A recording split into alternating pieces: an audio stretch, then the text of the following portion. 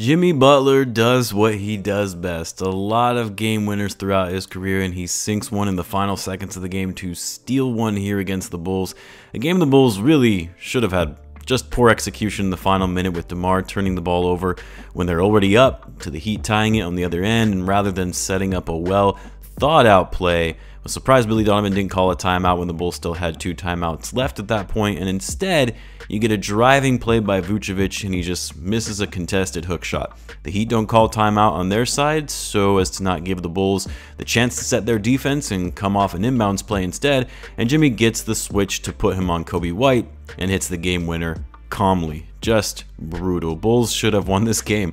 And when every game is pretty critical for the Bulls to be able to dig themselves out of this hole that they found themselves in, a buzzer-beating loss, yet another close game in which they lose, that stings. That said, you guys know I try to keep things positive where I can, because there were a lot of great things that we saw from this game. First of all, even though the Bulls came out a little flat, weren't hitting shots, weren't playing the kind of scrappy defense that we have been seeing from them, they turned that around, and yes, the third quarter was bad, but what I like seeing from this team, again, ever since Zach Lavine has been out of the lineup, is the pace, transition style offense, floor spacing, and ball movement. You know, playing NBA basketball in 2023. Yeah, you're going to have half-court ISO plays here and there, especially in the fourth quarter when the game slows down a bit, when it's close and back and forth baskets, but the point is their style of play has changed. The philosophy and approach of playing more up-tempo and scrappy on the defensive end remains with this team, and that's what's valuable to me, because last season we would see games where the Bulls would play like this, and you would think, okay, they finally figured out how to play modern basketball.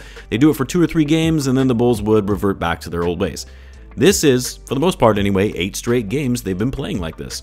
I mean, you see it. We can all see it. Even in the losses, they're playing much better basketball. You don't have to be an expert in the game to be able to see that. Other positives from this one, I mean, passing was still good. Like, yeah, 25 assists, which still decent, higher than the Bulls average, but it's not the 30+ we've been seeing from them. But you would have seen more assists had guys not been missing some wide open shots. Like, that's the thing. The ball movement and the way that they're generating looks are good. Knocking it down is another question. Another positive though, Bulls continue to shoot it well from deep. 16 for 38 from 3, 42% as a team. Really hurt the Bulls. Well, one, not having Alex Caruso in the game, but then Torrey Craig not returning in the second half after suffering an injury when he was on a heater, scoring 16 points in the first half, shooting 4 for 5 from 3. And then as far as other positives, because as I've said before, we know this era of Bulls basketball, or this core that the Bulls have today, isn't going to be around for much longer. So I mentioned before, the things I'm looking out for in Bulls games going forward, whether it's a win or a loss, is how are their young players showing up.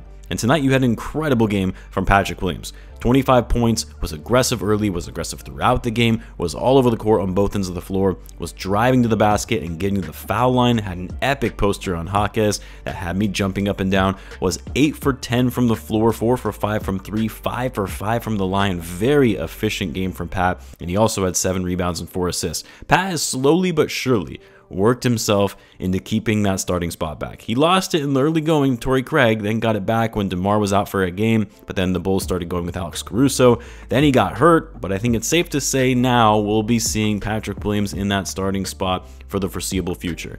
Every passing game, it just seems like he's getting more and more confident when he's out there. He's taking care of the ball better when driving to the basket, and you have to love seeing this if you're a Bulls fan, knowing this team could very well look different in just a few short months, and you need to start looking to the future.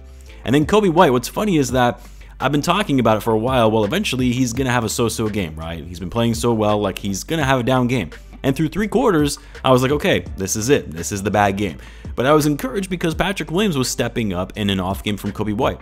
But then Coby White just went berserk in the fourth quarter. Dude didn't hit a single 3 through 3 quarters, and you thought, okay, the streak of 3 or more threes is going to end. And then he gets 10 points in like, what, a minute and 19, hitting 2 threes, and then would eventually hit 2 more after that. Coby had 19 points, 19 of his 22 points in the fourth quarter, was 7 for 15 overall, 4 for 10 from 3. But for me, it was also his decision making down the stretch, making the right plays, reading the game well, and playing with confidence. And also, it said a lot to me, just as a fan watching, is that I feel so much more comfortable knowing Coby White is controlling the ball at the end of the game.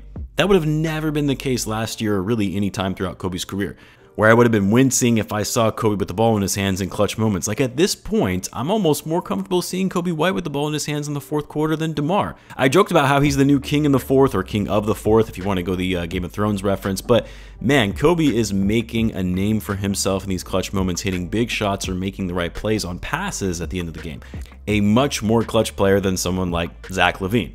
Coby also had 7 rebounds and 5 assists. And then for DeMar DeRozan, I mean, very strong, efficient game, played 42 minutes with the Bulls and all their injuries, 27 points, 9 for 13 from the floor, 5 assists, 2 steals, and 3 blocks.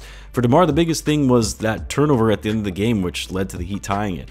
Would have loved to see a better play set up there, but overall a good game from DeMar. And then Vucevic, not the best game, which is pretty disappointing considering the Heat were without Bam Adebayo.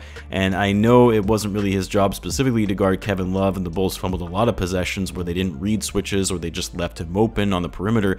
But it is inexcusable to let Kevin Love go 6 for 10 from 3, 8 for 12 overall with 22 points. But the defensive side, Vucevic wasn't able to get it going on offense. 12 points, 3 for 13 from the floor. And again, I don't know why he thought it was a good idea to try to take it to the rack in those final seconds when he was contested like that. Just not a good possession. And then the other thing I was going to say is that it was good seeing Dalen Terry getting some solid minutes in the rotation, and he actually did some nice things when he was out there on the court. But what didn't make sense to me was leaving him out there for as long as they did, especially towards the end of the third quarter and the start of the fourth, because the Heat just kept switching Hawkes on Dalen Terry. And that's a horrible matchup every time, with Hawkes having the size advantage over him. Like, I get that you need to give Patrick Williams a breather, but then maybe give Julian Phillips a few minutes, who still doesn't have the size of Hawkes, but at least has better length to match up with Jaime one-on-one. That dude Hawkes is going to be good, man. Really good. 4-year college player, NBA ready, and has found himself a nice role on this Miami Heat team.